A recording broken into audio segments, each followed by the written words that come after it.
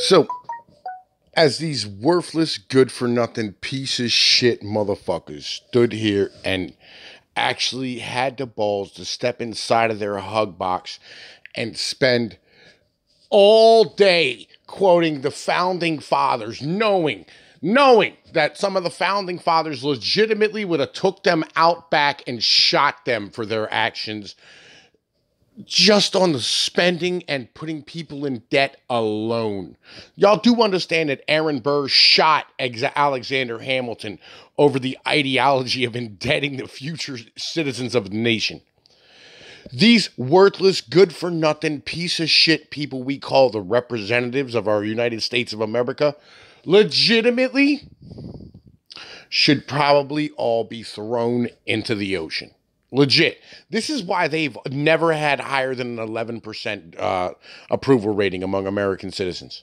Ever. All right? No one has ever approved of this House. No one has ever approved of the Senate.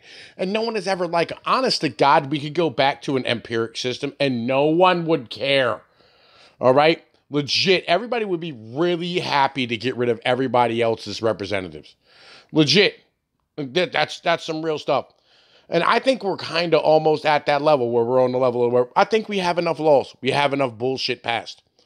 Like just on some real shit. You know what I mean? If we need something more, we'll ask for it. Other than that, I don't think we need it. Because this nonsense political theater where you stood here and, by the way, now that I know what an impeachment is, thank you, public school system for not educating me in the way I needed to be educated. Apparently, they use different words than we do for things, right? You know what we call being charged with a crime or an indictment, all right? Legitimately. That's all this nonsense is. This is a bunch of hug box individuals all standing here screaming in unison going, we don't like the fact that you people didn't vote for the person we liked. That's all this is. On some reality stuff. All right, this is a whole bunch of, and I really do think we should push California and New York into the ocean at this fucking point. Oh my God. The entire thing was ran by four congressmen coming out of, 4 or 5 congressmen coming out of New York and fucking California. So somebody, please, for the love of God, explain to me why this is a proper thing. All right? All right, so what happened yesterday? They ended up indicting the president. They ended up impeaching the president.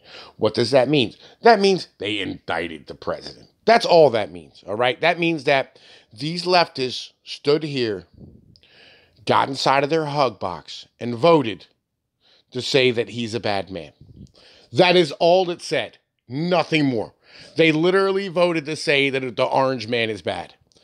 That's how delusional and ridiculous these individuals have gotten at this fucking point. And I believe it, you know what I'm saying? But it is hard to stand here and believe that the United States government wasted its time on this nonsense. Because now it has to go to the Senate, it has to go to the Senate. Guess what's going to happen? Yeah, it's ran by the Republicans. It's just going to get thrown out. They're going to vote no, and they're not going to impeach him. Or they're not going to actually remove him from office. So the reality is you can keep reading that orange man is bad all you want to and being upset that we elected this individual. Okay?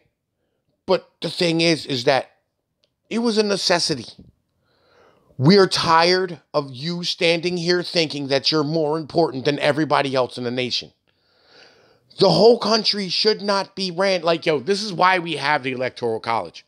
All right. And I know, it's a way of slavery, blah, blah, blah. No. It's to stop factions from inside of the cities from running the rest of the country.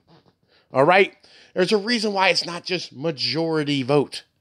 Okay. Because that's mob rule. Do you know what democracy really is? All right. It's 3 foxes and 2 hens voting for what's for dinner. It's much easier when you have a way of having representation for the fucking hens. Okay? You people are awful. We hate you. And we all hope you jump into a pool and smell a scratch and sniff sticker on the bottom of the goddamn fucking concrete. Fuck you. Fuck your moms. And fuck everybody who looks like y'all. Thank you. This has been Goddamn Tom Peace.